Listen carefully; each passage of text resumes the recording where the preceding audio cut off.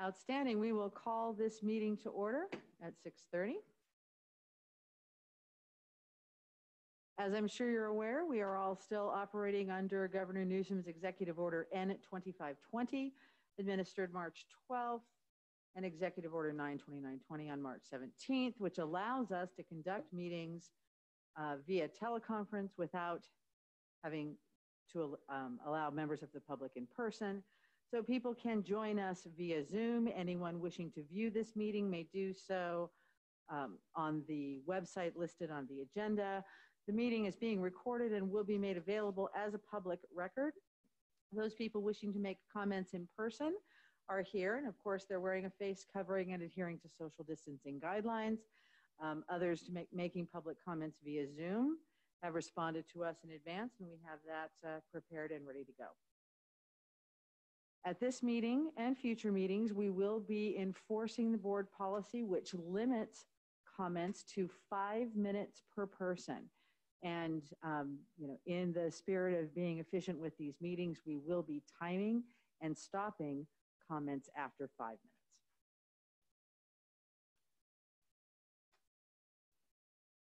And roll call. It appears that all board members are present with the exception of the student trustee. Is she present via Zoom? No? Okay, very good. And we will move on to item 8, Pledge of Allegiance.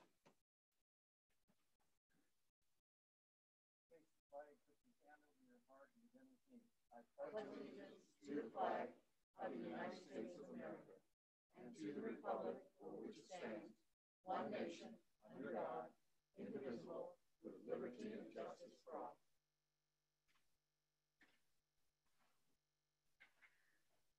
(9.1) Approval of the agenda, and I would like to ask for a motion to approve the agenda amending item 11.1 to state presentation of the 2020-2021 adopted budget. It is mistyped. It says 1920. So may I have a motion to approve the agenda as amended? So move. Second. Any discussion? All in favor? Aye. Aye. Opposed? The agenda is approved. Item 10, open forum on non-agenda items. 10.1, we will begin with our public comment cards for those people who are in person, and I will invite Michael Reeves.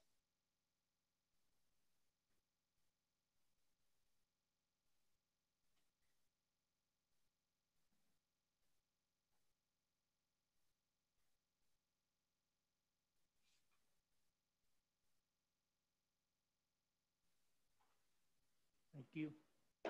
Good evening. Madam President, trustees. My name is Michael Reeves, and I wanted to address you before the election in 3 weeks. I do not know if I will get the opportunity to do so in that later, and in the position I am in today and hope to be. I want to begin by thanking the 2 trustees who will be leaving us. I have not been elected to a board, but I have attended countless meetings of numerous boards and councils in the Antelope Valley. And I know the pressures you are under and the responsibility you bear. Thank you both for your service to our community. Secondly, I want to congratulate the administration, the teaching staff, and the classified staff in devising and implementation of the 5-tier system of instruction. Wow is the best word I can think to describe your work. Now I want to bring up the challenges we face in the future, such as declining enrollment and a possible reduction of funds. I believe we can meet the challenges. I want us to consider ways to increase our funding, such as promoting online instruction in addition to in-person learning. Both have their benefits, and we need to capitalize on that. I believe we should consider partnerships with other districts in promoting a university type of community college system. We aren't going to have funding for several police academies, nor funding to have numerous nursing or engineer programs. Maybe one campus can be the focus of one specialty with general ed classes still in place. In closing, thank you all for allowing me to address you. I hope I may serve you in whatever capacity the next 3 weeks are out. Thank you. Thank you so much. And now we'll call Tacey Priest.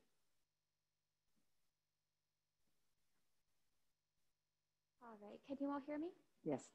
Okay, so good evening, and I hope you're all doing well tonight. My name is Tacey Priest, and I'm speaking on behalf of those close to me, including my sister, on their concerns over the spring 2021 semester. My sister has learning disabilities. She has faced immense difficulty with remote instruction, unable to fill crucial gaps in her education. Despite the best efforts and incredible efforts of professors and many staff and faculty, remote learning remains inaccessible for many students, including my sister. She requests a more accessible website format, as well as more modes of instruction considered for certain classes. If our current strategy of instruction is not adapted with these concerns in mind, she and many students like her may continue to move forward. I appreciate your time and your willingness to listen to me. Thank you very much. Thank you.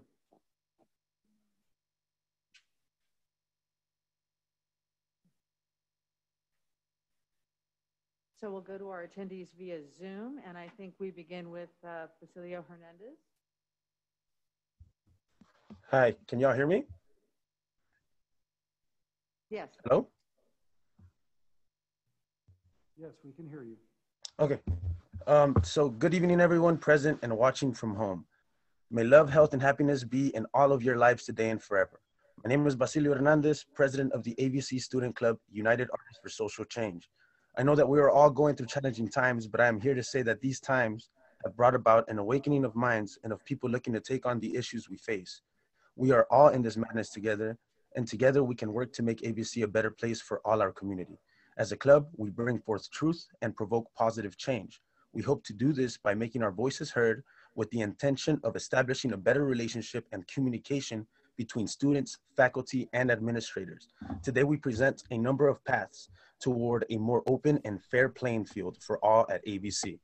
And so, as the UASC, we'd like to say that first, we believe the AVC Dreamer Center must be institutionalized so it can continue to help our undocumented students. Being an immigrant myself and understanding the struggle of undocumented families and individuals, I am so happy and I appreciate that Antelope Valley College has a Dreamer Center that helps undocumented students graduate. But what you may not know is that it only exists temporarily on a grant. The AVC Dreamer Center grant will run out June 30th, 2021. We urge the AVC board to do whatever is in their power, such as making it part of their annual budget, to make sure it becomes a permanent and proud part of AVC. Second, as students, we demand transparency on the current status of the reorganization, which we know will shape AVC's leadership for years to come. We hope you still hear our concerns about its fairness, and we want to know what's going on through clear and regular updates for all faculty, staff, and students. Third, we demand to see concrete steps by the current administration and board to ensure that faculty and administration mirrors the student population, which is disproportionately Latinx and Black. To that end, we as students need a more user-friendly and accessible platform for the data of Antelope Valley College, which can be used by everyone at the college interested in pushing for a proportional representation of the student population. Fourth, we urge AVC to make a more concerted effort to treat racism as a public health crisis. We appreciate the efforts and funding of the college on this front, but we need more funding for equity-minded training for all students, faculty, and staff. And we need more equity-minded curriculum for students. We need to continue to develop an academic culture rooted in more inclusivity, equity, and understanding of each other's stories, backgrounds, and struggles. We at AVC can and should be a community center for the much needed healing and enlightenment of our culture and all equity issues. One step toward this is institutionalizing anti-racism at AVC. Fifth, we urge the college to more actively support and facilitate voting. While there is useful information listed on the homepage, the college should actively facilitate more virtual voting events and informational workshops on voting matters. In summary, we demand that the AVC board makes all of its efforts to listen to our students and support all of our students to the best of their ability. We urge you to consider our demands as ways that you can help ensure a more fair and open playing field for all at AVC. Let us not lose sight of our goals and mission. AVC, you are an institution that is preparing the next generation for the human struggle. We are a community, we are one people. Thank you very much for your time. Thank you. And Dr. Aurora Berg.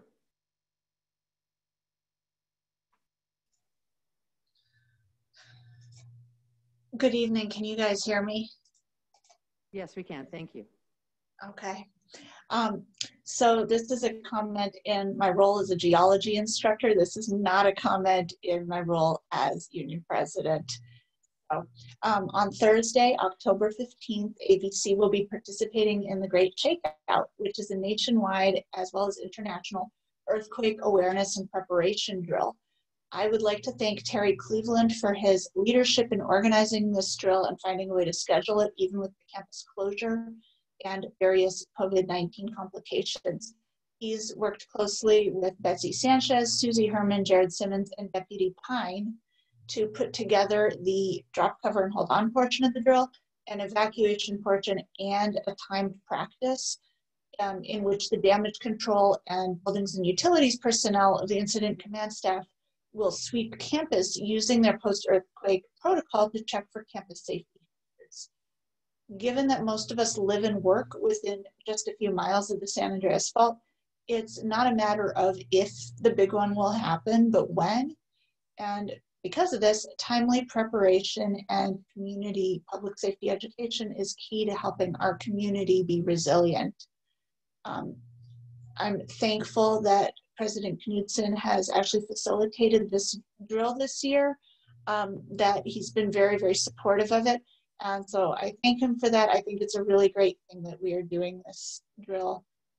As the resident geology instructor here, I'm absolutely delighted that we're focusing on this issue, and very appreciative of the hard work done by the team and the support that it's gotten from the rest of the administration. Thank you. Thank you. Okay, item 11.1, presentation of the 2020-2021 adopted budget.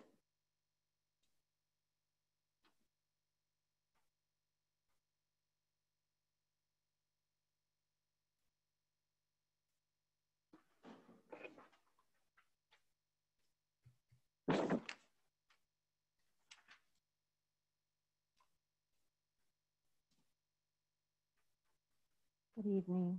Hi. Thank you for having me here. Can you guys all hear? Huh? I'm sorry? Yeah, can you just speak up a little bit? It's okay. Okay. There you go. Better. Is that good? Yes. Okay.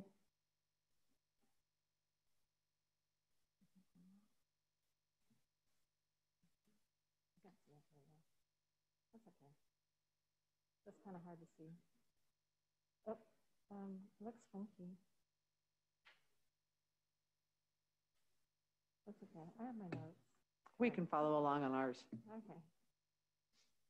So the topics in this presentation will be budget, cash flow information, along with reporting deadlines. Some of this you've already heard before. I tried to freshen it up.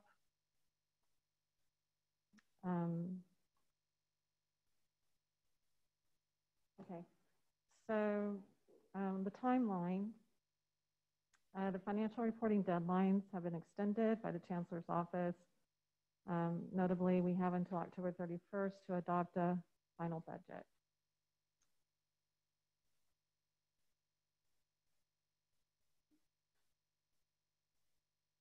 The prior year recalculation for SCIF.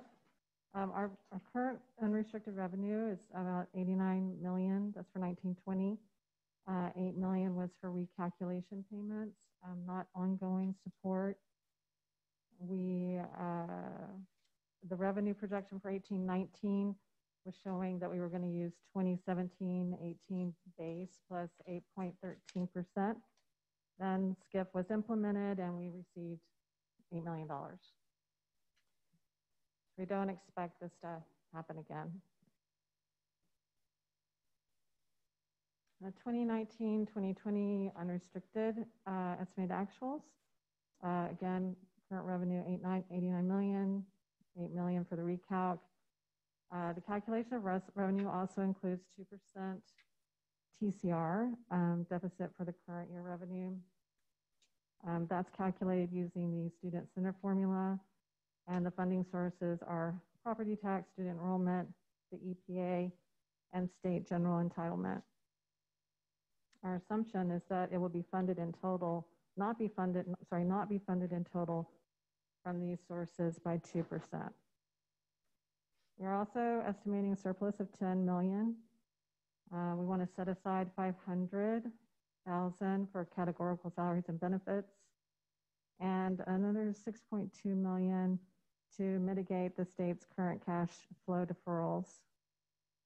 If all the cash flow issues are resolved, we're proposing to set aside 6.2 million to fully fund the OPEB trust fund.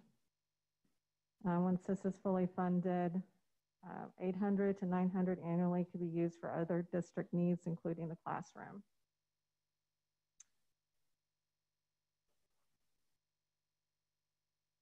Another fund that's presented here is the Pension Stabilization Fund. We're not proposing to invest anything at this time. This is part of the BPAP 6200 that's here today to be approved. After the set-asides, we're left with 22.2% reserve. The general fund, which is the unrestricted and restricted revenue, 83% of the revenue comes from the state. For the general fund expenditures for 2019-2020, 79% is salary and benefits.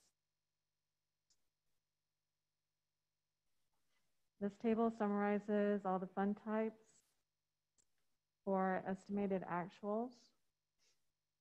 We show 276 million in revenue and 202 million in expenses for 1920. Revenues for community colleges were significantly impacted by COVID-19 and the subsequent economic shutdown. Payment deferrals of $1.5 billion were used as a solution instead of budget cuts. This deferral includes student equity and achievement. So as stated before, the TCR total computational revenue is based on the student-centered funding formula. SCIF has three calculations. One is an allocation based on enrollment. Two is allocation based on the numbers of students receiving a college promise grant, students receiving a Pell Grant, students covered by AB 540. The third calculation is a student success allocation based on outcomes that include the number of students earning associate degrees, credit certificates, the number of students transferring to four-year colleges and universities, and the number of students who complete transfer level math and English within their first year, the number of students who complete 9 or more career education units, and the number of students who have attained the regional living wage. You can find all this information on the Chancellor's website. The 1920 rates for these calculations will remain the same for FY 2021. The SCIF hold harmless was also extended. So districts will be entitled to receive no lower than 2017-18 TCR plus COLA through the end of 2023-24. Pension rates decrease.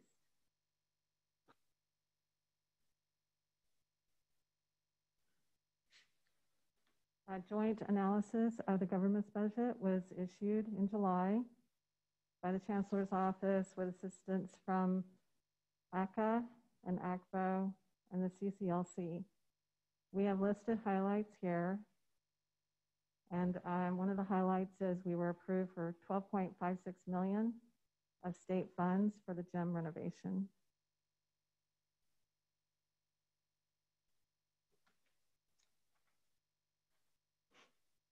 The community college system total deferral is $1.5 billion. State general apportionment is $1 billion, and our portion is $13 million. Per the schedule, receiving no payments from February through June. The student equity and achievement program deferral is $415 million. We received a full July payment and a small payment in August for C, with no payments from September through June, for a total deferral of $5.4 million. Our 2021 advance apportionment does not show any programs being deferred. Some payments were accelerated. And to help monitor the impacts of the deferrals, a cash flow tool was created that we'll be using monthly. Also, as previously discussed, we are proposing to set aside $6.2 million, which will help mitigate using a TRAN, which is a tax and revenue anticipation note.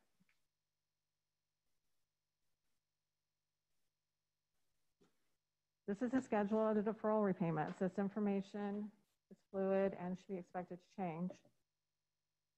As you know, negotiations on the new economic stimulus package are stalled. The Democrats' package is $2.2 trillion, and the White House has offered $1.8, which is about $4 billion apart. If we don't receive sufficient federal stimulus funds, it will be a challenge for the state to pay both regular monthly plus the deferral. If we do receive the federal funding, this should release the longest duration deferrals. So the month of February is being deferred, but it won't be paid back until November.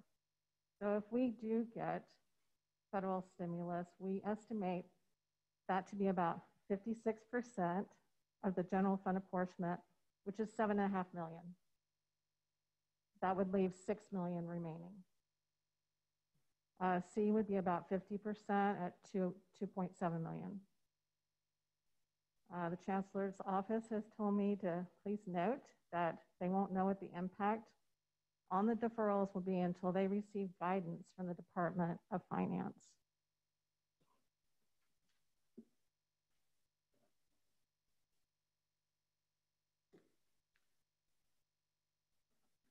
The 2021 unrestricted fund budget has revenues of $74 million, which includes a TCR reduction of 10% and flat enrollments. The reduction in revenue is due to the economic impact of COVID-19 and the potential decline of funding sources such as property taxes,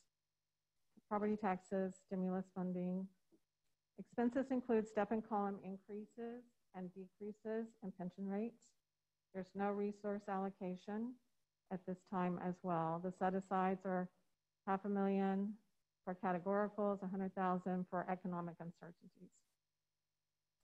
We're estimating 18% reserve. The majority of our general fund revenue comes from the state, which is 79% of the total. This includes general apportionment, which is unrestricted, and our restricted categoricals, such as the Student Equity and Achievement and EOPS.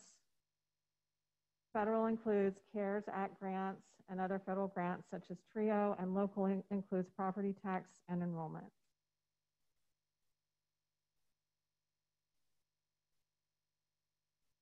To date, emergency financial aid grants to students were dispersed to 11,908 students in the amount of $4.4 million out of the CARES grant funds. Our next distribution will be about $3 million.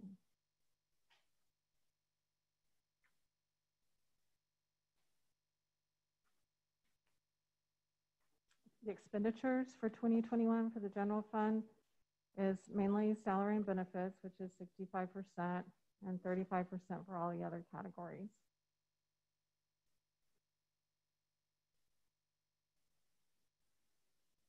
This table summarizes all the fund types in the budget. We're budgeting $173 million in revenue, $275 million in expenses for 2021.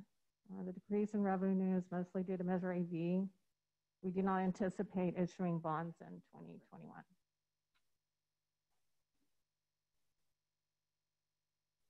Budget assumptions for revenue for 2020, 2021, 2022, and 2022 and 2023 include 5% TCR reduction, and flat enrollments. And expenses include step and column increases and a decrease in pension rates and no resource allocation.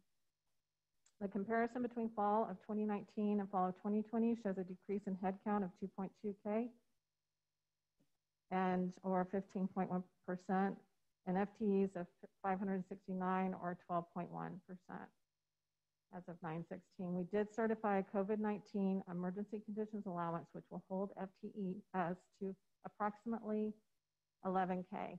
This should remain in effect through FY21.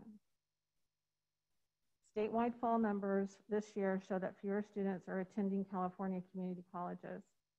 Our current budget issue is due mainly to COVID-19, the state shutdown, and the deferrals, but last year it was reported that the community college system was experiencing a 20-year low in enrollment due to state budget cuts, lack of local funding, rising fees, and fewer courses.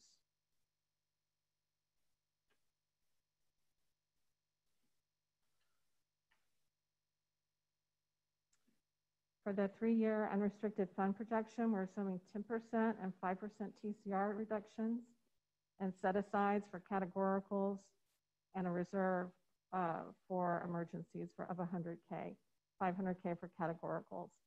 We're also showing a structural deficit spending for 3 years. The Fiscal Crisis and Management Assistant Team helps prevent and resolve financial challenges. Their checklist was developed to evaluate an entity's fiscal health and risk of insolvency in the current and 2 subsequent fiscal years. This list includes questions presented here on structural deficit spending. Are we avoiding it? Is it occurring? Do we have a plan to eliminate? Has it decreased? Answering no to these questions increases our insolvency risk. We are currently working on budget reduction planning over the next few months. Phase 1 includes reviewing expenses that are not negotiated, such as hourly workers, non-instructional materials, consultants, license fees, travel, and memberships. Phase 2 would include other items that need to be negotiated. At our last meeting, you guys asked the question about utilities, cost savings. I did an analysis year to year, 19, 20, 18, 19, comparing, and then looked at the first 2 months of this year and the first 2 months of the year before and the year before. So some of the utilities did go down in 1 or 2 of those comparisons, such as gas, water, waste removal, and hazardous waste. Electricity did not. It increased, and it's the biggest component. The water went down because we've removed a lot of green space for construction. So water consumption is less. The drivers for the increase in the electricity could be record high temps and an accelerated construction schedule. For example, they aren't using generators when they're welding. Also, the computer labs still need to be cooled. The larger issue is FY21-22. As the economy recovers slowly, the state revenues will be reduced. If Californians are moving out of the state, this will also impact property tax revenues. If FTS numbers stay down, enrollment revenue will decrease. We are very dependent on state funding. If the state can't fund the shortfall and doesn't pay back the deferrals in a timely manner, it will create cash flow issues. I believe in the past that it took about 5 years to repay deferrals. We also are uncertain about COVID-19, how it will continue to impact us. As previously stated, we have been concerned about the student-centered funding formula and how it will impact funding in the future. The governor's appointed funding formula oversight council is currently working on providing recommendations for updates. There's still a lot of unknowns. The base portion is still tied to enrollment FTS. If enrollment stay down, this would cause cash flow issues after COVID-19 emergency conditions allowances are lifted. But those emergency conditions allowance should hold through FY21.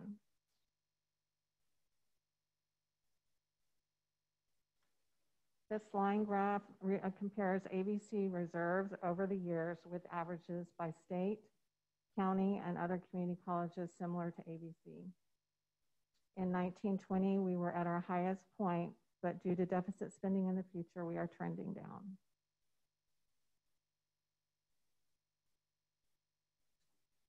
Do you have any questions? Anybody have any questions? Thank you very much for the update, and we will appreciate continued updates, you know, as we get more information. So thank you so much for the work. Thank you.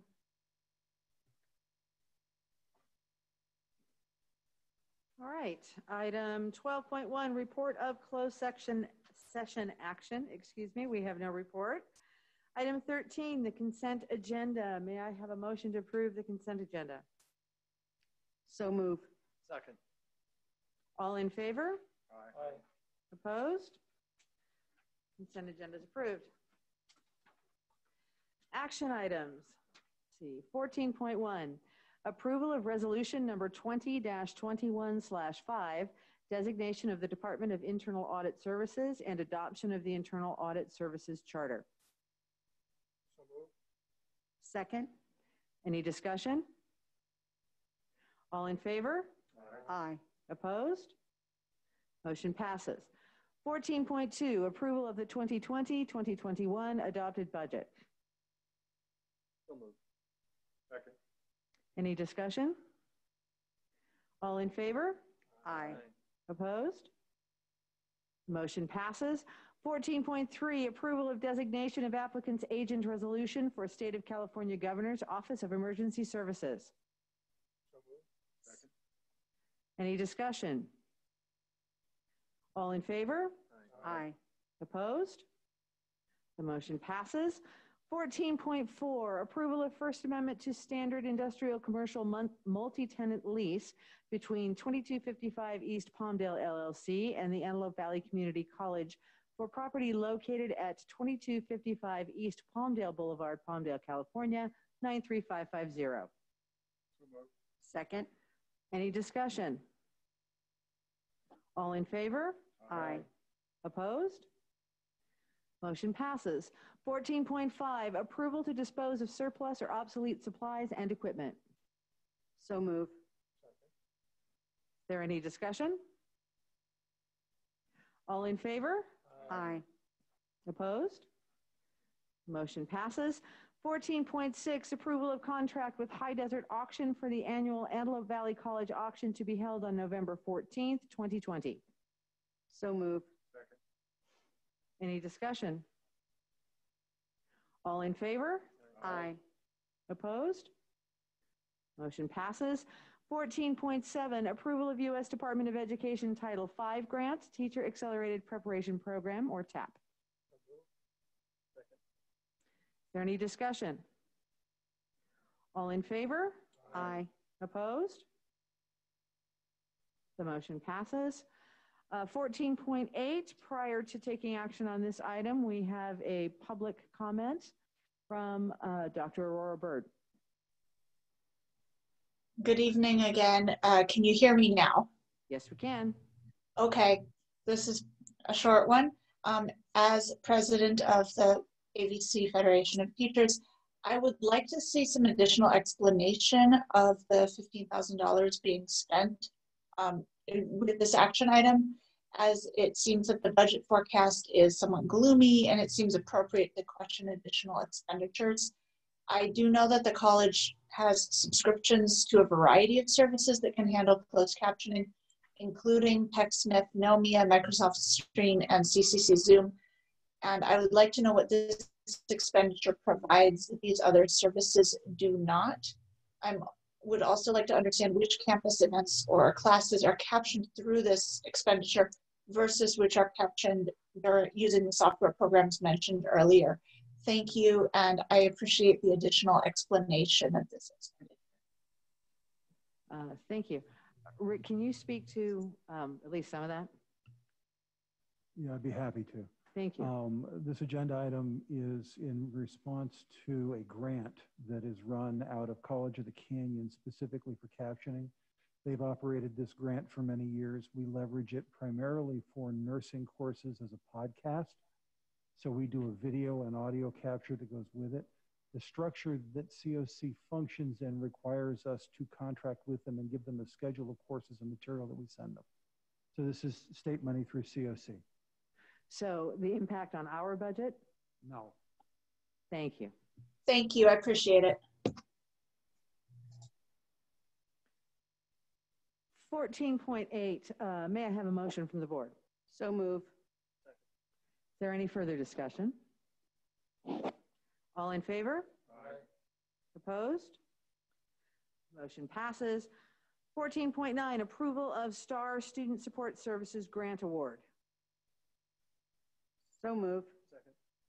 Any discussion? All in favor? Aye. Opposed? The motion passes. 14.10, approval of agreement between Summit Medical Group for Antelope Valley College Student Care. So moved. Second. Is there any discussion? All in favor? Aye. Opposed? The motion passes. 14.11, approval to enter into negotiations with Wesley Health Centers, JWCH Institute, for dental services for Antelope Valley College students. So move. Any discussion? All in favor? Aye. Opposed? The motion passes. 14.12, approval of Community College Education Service Agreement between Antelope Valley Community College and University of Phoenix through May 2022. Is So move. Second. there any discussion? All in favor? Aye. Opposed? Motion passes. 14.13, approval of Workforce Innovation and Opportunity Act, Memorandum of Understanding between the Los Angeles County Workforce Development Board and mandated partners of Los Angeles County's America's Job Center of California system. So move. Is there any discussion? All in favor? Aye. Opposed?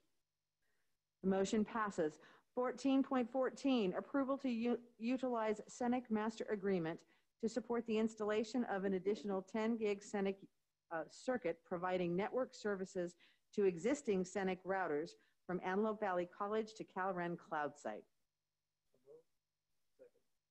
Any discussion? All in favor? Aye. Opposed? The motion passes. 14.15, approval to utilize the Foundation for California Community Colleges campus and school agreement with Microsoft for Microsoft products and services through September 30th, 2024. So move. Second. Any discussion? All in favor? Aye. Opposed? Motion passes. 14.16, approval to utilize the Foundation for California Community College Master Agreement with Timely Telehealth, LLC, for mental and general telemedicine care for Antelope Valley College students. So moved. Second. Any discussion? All in favor? Aye. Opposed? The motion passes. 14.17, approval to utilize Waxy's Enterprises, LLC, doing business as Waxy Sanitary Supply Master Agreement through the Foundation for California Community Colleges. So move. Second. Any discussion? All in favor? Aye. Opposed? Motion passes. 14.18, approval of corrected contract amount with Simplicity Corporation, which provides case management software and shared database for human resources and general counsel. So moved. Second. Any discussion? All in favor? Aye. Opposed? Motion passes. 14.19, approval of revised quote to purchase audio-visual equipment and installation by Howard Technology Solutions for the upgrade of the audio-visual equipment in classrooms. So moved. Second. Any discussion?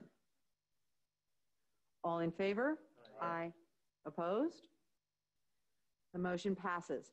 14.20, approval to utilize the Foundation for California Community Colleges, FCCC, services agreement with Career America, LLC, doing business as Ocelot, through April 14th, 2023. Second. Any discussion? All in favor? Opposed? The motion passes. 14.21, approval to utilize the Los Angeles Community College District contract number 40366 with Golden Star Technology, doing business as GST, for the purchase of audiovisual equipment and services, term extension through October 29th, 2020, with Measure AV funds. So moved. Any discussion? All in favor? Aye. Opposed? Motion passes. 14.22, approval to purchase computer software and services using the CDW-G cooperative agreement through the Foundation for California Community Colleges CB-185-17 with Measure AV funds. Any discussion? All in favor? Aye. Opposed? The motion passes. 14.23, I believe we also have public comment before we take legislative action on this item from Dr. Aurora Berg. Good evening again. Can you hear me this time? Just making sure. Can. Okay. Again, I would like to ask for a bit of additional explanation of this agenda item. To cut right to the chase, it seems that this is going to reduce some of the repetitive demands on faculty, staff, and administrators. Presumably, this is primarily employees within student services. And I was wondering who requested the use of this chatbot, like if it's faculty and staff that suggested it, or if not, how was the recommendation to purchase this service made? And it seems to me that the underlying problem looks like there's too many questions coming in for presumably student services and not enough faculty and staff to answer them. And I'm curious as to whether students have suggested that this might help the problem. Next question, will this service be able to accurately answer student questions, or is it going to be like contacting customer service at a big retailer where you spend hours trying to interact with customer service via chat and your questions are still unanswered and your issues are still unsolved? With all due respect, nobody likes that very much. And I worry that this seems expensive and might also end up being sort of annoying. I don't really know anything about this as far as like the chatbot service. And so I'm happy to hear some explanations. And then the last question I have about this is that is there a justification for why it's better to purchase this service versus paying for perhaps additional overload or overtime for student services, faculty, and staff who I presume would normally be answering these repetitive questions? I guess my underlying concern is that this could potentially replace job duties of faculty and staff. Anyway, I don't really know anything about the chatbot stuff, so I would just appreciate the additional explanation. Thank you. Mr. Shaw, is this something you could speak to briefly for us? Yes. Thank you. The chatbot service is actually a combination of chatbot and SMS capability. It has an AI back end. We will do some scripting for it. It goes beyond student services, can actually service any organization on campus with a bit of setup. The characterization of customer service chatbot, we don't anticipate it having that level of irritation. We've talked to a number of institutions who have used this. They've been very happy with it. The issue primarily is that students ask questions when nobody's here. And this gives us the capacity to interact with them in what appears to be, and what I've seen as a demo, in a natural language exchange in multiple languages. And when it reaches a point that it doesn't have a direct answer, its response is, let me connect you with Rick tomorrow morning at 8, and somebody will get, or IT, and somebody will get back to you shortly. So it's a fairly robust system. The reason for the multiple year agreement is they did some arm twisting and got us a discount, including the implementation cost. And I notice it's being purchased through Measure AV funds. It's actually being purchased through Pathways funding. Pathways. So not general fund. Right, not general fund. Pathways, Measure AV, not general fund. Correct. Okay, good. Thank you. I appreciate it. Thank you. I'd like to ask Rick a Go ahead. question, please. Rick, can you elaborate just a little bit more for me? The types of questions that this program or this, I don't know what it is. I guess it's a Chatbot service that it can answer for students. Because if it's, well, let me hear your answer first. Well, it will do a number of the very routine things. What's an ed plan? How do I get to an ed plan? What is my catalog here? Where can I find these things? It has a deeper level integration opportunity to answer things like, where's my financial aid? And if we've integrated it effectively with Banner, not only will it tell them contact information within financial aid, but it will integrate in a secure and encrypted fashion the report from financial aid on what they received year over year. So it's a fairly sophisticated system. So it's not just going to refer the student at a later date to you or the financial aid office, but it actually will answer most of the students' questions. Provide meaningful content, yes. Good. All right, may I have a motion on 14.23? So moved. Second. Is there any further discussion? All in favor? Aye. Opposed? Motion passes. 14.24, approval to use the Apple Incorporated Cooperative Agreement through the Glendale Unified School District with Measure AV funds. So moved. Second. Is there any discussion? All in favor? Aye. Opposed? The motion passes. 14.25, approval of insurance program coverage proposal in statewide educational wrap-up program for campus security building with Measure AV funds. So moved. Second. Is there any discussion? All in favor? Aye. Opposed? Motion passes. 14.26, approval of change order for Sage Hall 17-031 with Measure AV funds. Second. Any discussion? All in favor? Aye. Opposed? Motion passes. 14.27, approval to file notice of completion and resolution of acceptance on the security building project, Marina Landscape with Measure AV funds. Second. Any discussion? All in favor? Aye. Opposed? Okay, the motion passes. Number 15, informational items. As you can see, trustees, there are several informational items. Are there any questions or comments concerning any of those? So we'll leave those to your perusal. And we will move to item 16, and that's our constituent reports and announcements. And as I understand it, this evening we have 3 constituent reports. And so we will begin with the Antelope Valley College Federation of Teachers and Dr. Aurora Bird.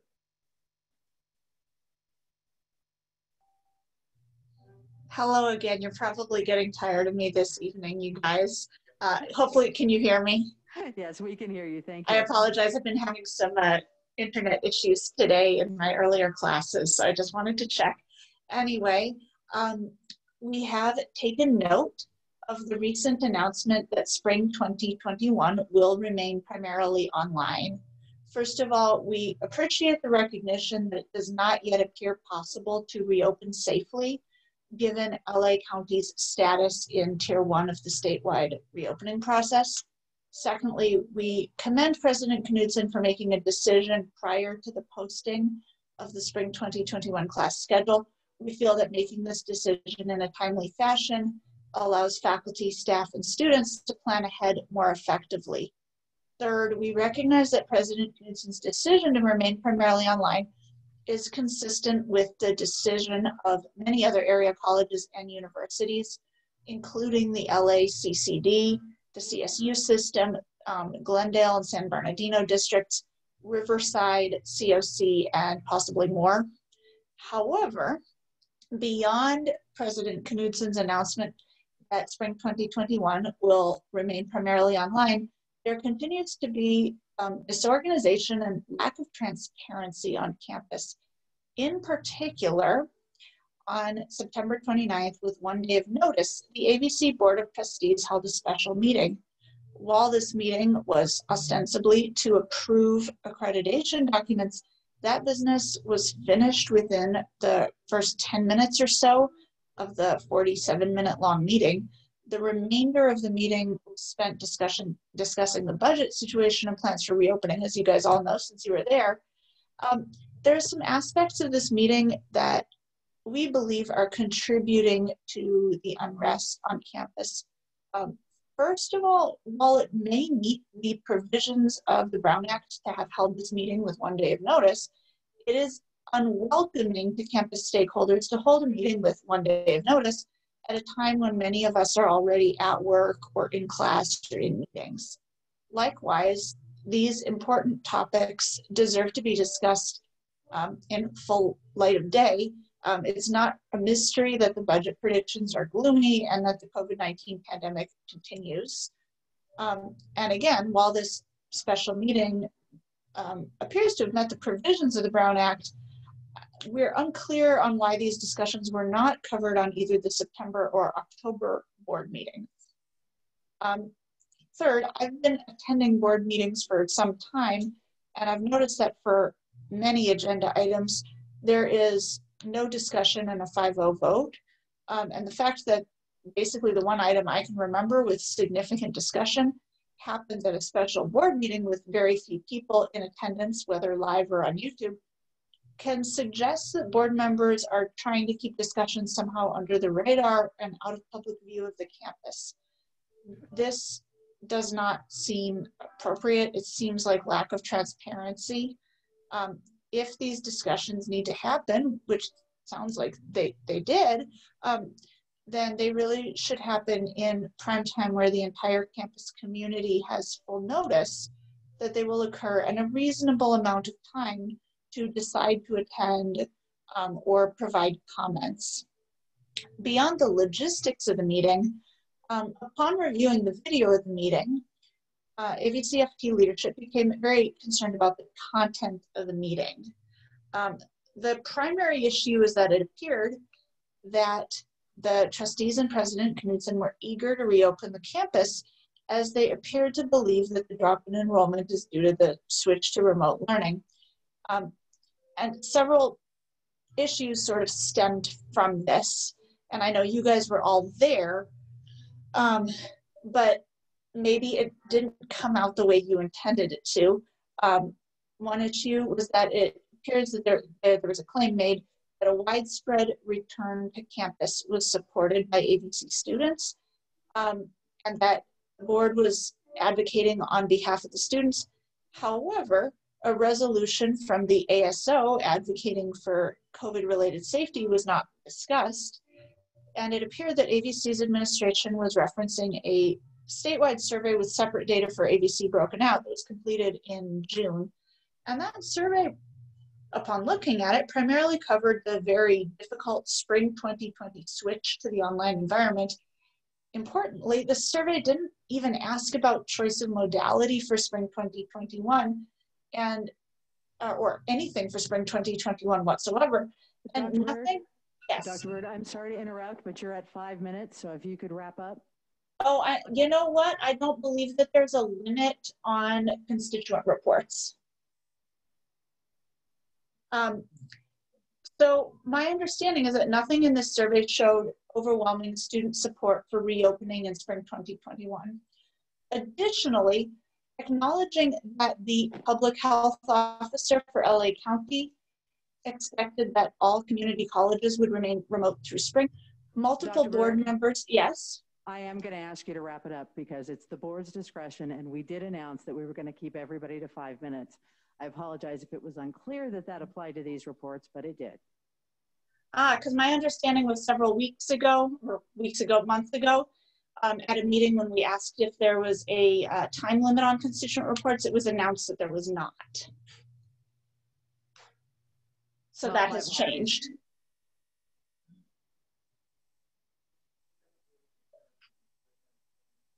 All right, so you're telling me that's So I'm changed? asking you to wrap it up. How about 30 more seconds?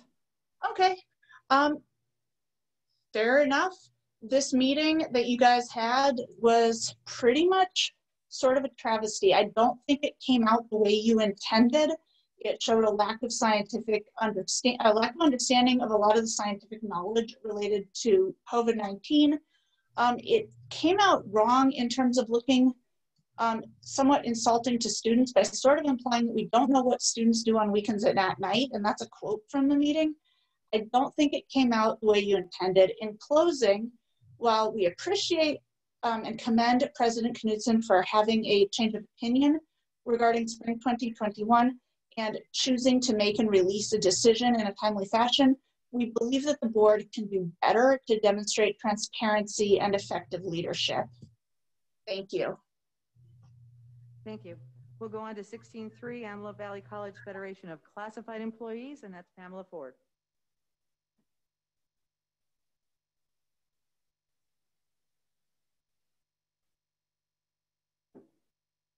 Hello. Hello, can you hear me? Yes, we can. Thank you. Okay. Good evening, everyone. I wanted to say the classified are appreciative of the president and trustees' decision to continue remote learning for our students through the spring semester. This decision demonstrates a measure of concern for students, faculty, and staff. This is clearly a shift in the right direction. I was wondering, when will the salaries be published for the individuals who were promoted through the reorganization? If that information could be provided. And also, when will the classified positions that were approved through the reorganization that were new be sent to the union, to the classified union? I'm also going to ask, as a comment that you made this evening,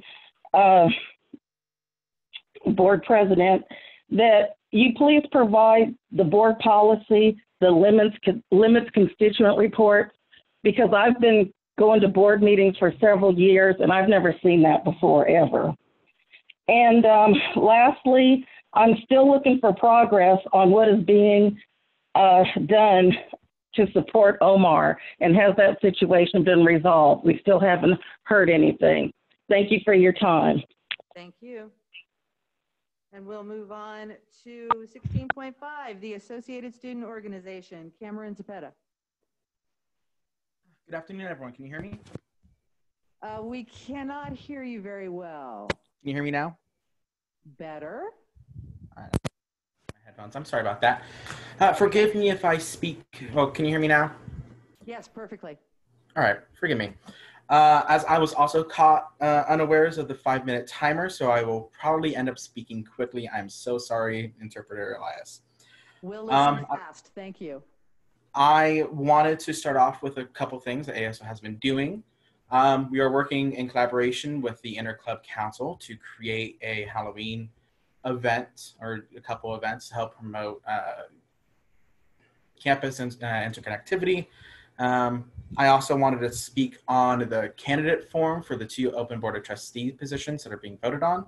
It was a very amazing event. The video, as far as I'm aware, has been closed captioned and will be released on YouTube if it hasn't been already. I wanted to thank all of our candidates for coming, and everyone who helped set up that event. And that event also helped us reach some of the goals and compliances coming from AB 963, which pushes the college to help encourage student voting. I also wanted to address the fact that we no longer have a student trustee.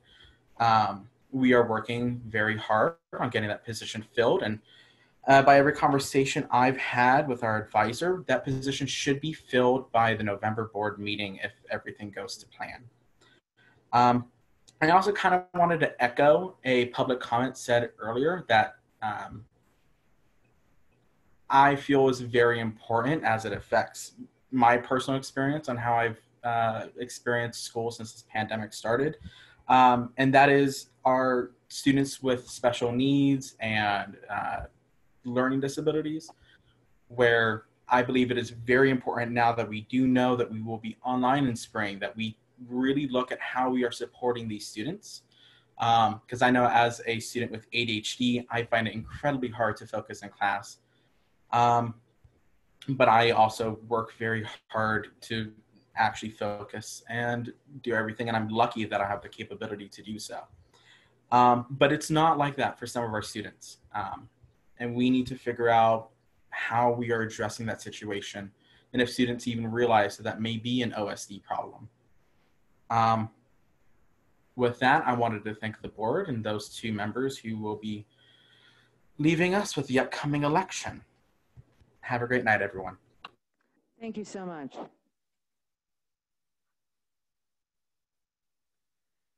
Okay, there is no need to return to closed session. So the date of our next meeting is November 9th, 2020, and this meeting is now adjourned. Oh, I didn't do board comments, did I? I apologize. Let me back up. My goodness, what was I thinking? I skipped right to the end. Let's go back to Superintendent President, who I also skipped. No report. Thank you. Board members, Mr. Stoltz? Nothing. Nothing? Ms. Gaines? I just wanted to thank you for the financial report this evening. It's good to see that we'll probably make it through all the deferrals, so thank you for that update. That's it. I'd like to clarify with legal counsel. It was inferred that we may or may not have violated the Brown Act with that special board meeting. Did we violate the Brown Act by holding that special board meeting?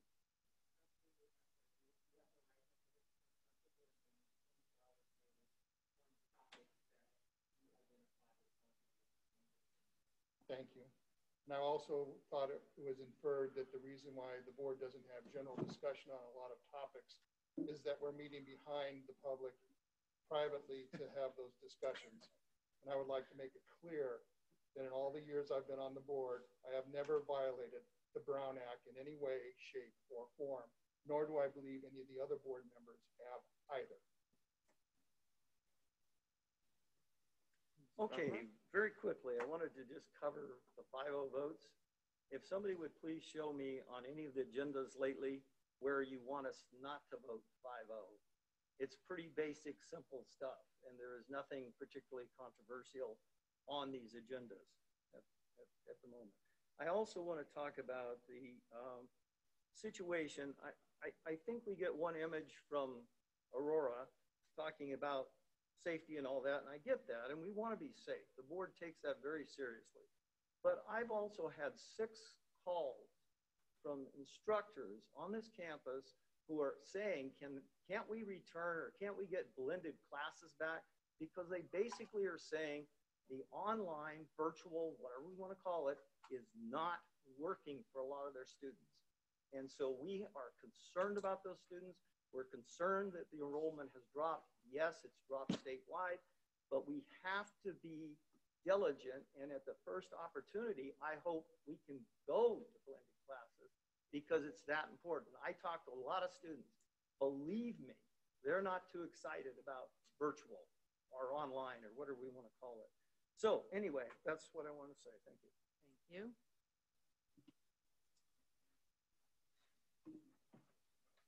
Ms. Cook, can you also clarify that the agenda that was posted for the special meeting contained more than the 2 legislative items? Can you, that was properly posted, that it was a discussion about a work study on the budget?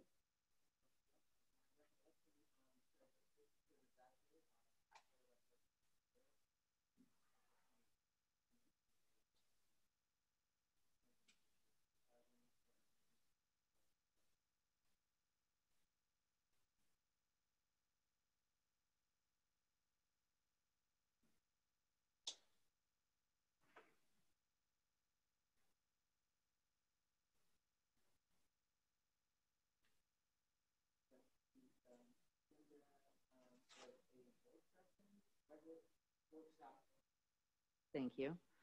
And can you also confirm that board policy concerning all reports during the board meeting gives the board discretion to limit time, including constituent reports?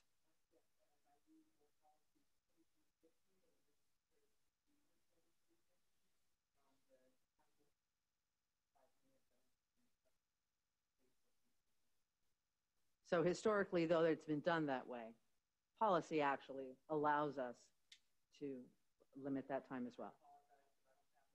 Nope, that's quite all right. I just appreciate you clarifying that policy. All right, I don't have anything else. And now, I'll try again. The meeting is adjourned. Thank you.